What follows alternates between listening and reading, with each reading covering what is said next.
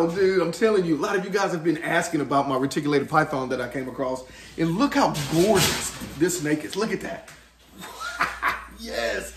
Beautiful, beautiful colors. Reticulated pythons are the longest snake in the world. And in my opinion, there's beginner and intermediate and expert level snakes. And she would definitely be an expert level snake just for how big they get. And the enclosure that they're going to need as they grow. But as you can see, they do get beautiful. People breed them for their morphs, their size, their attitude. They can be known to be punks, and you wouldn't want a snake being a punk that's pushing, especially she's about 13, 14 feet. She might be 18, 22 feet by the time she's done growing. So you got to keep these kind of things in mind. I would say you definitely want to start with your smaller, pythons, ball pythons and boas. Before you worked up to this. And then just make sure you have a plan.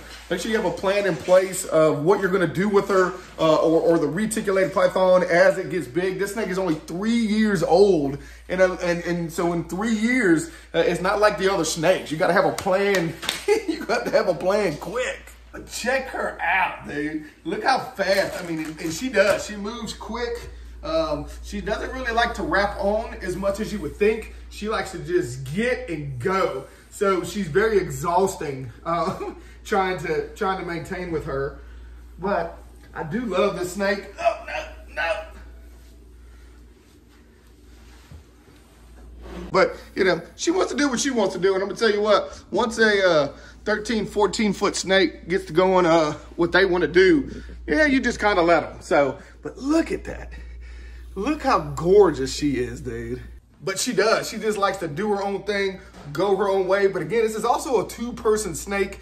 You wouldn't want her to bite and latch on. So reticulated pythons are going to have those combat teeth, man. I'm telling you, because they eat some big, big prey. And so you wouldn't want to get tagged by her and have to deal with her by yourself. So we only like to get her out when there's two of us. Me and my wife are both home. Even though she's like, I don't know what you think I'm going to do if she bites and wraps on, right? So it's funny, but at the same time, it's serious. You got to be careful. These snakes demand respect. They do. They demand respect. You got to take care of them. But retics might be up there at the top as far as level of experience with snakes and things like that, especially large constrictors.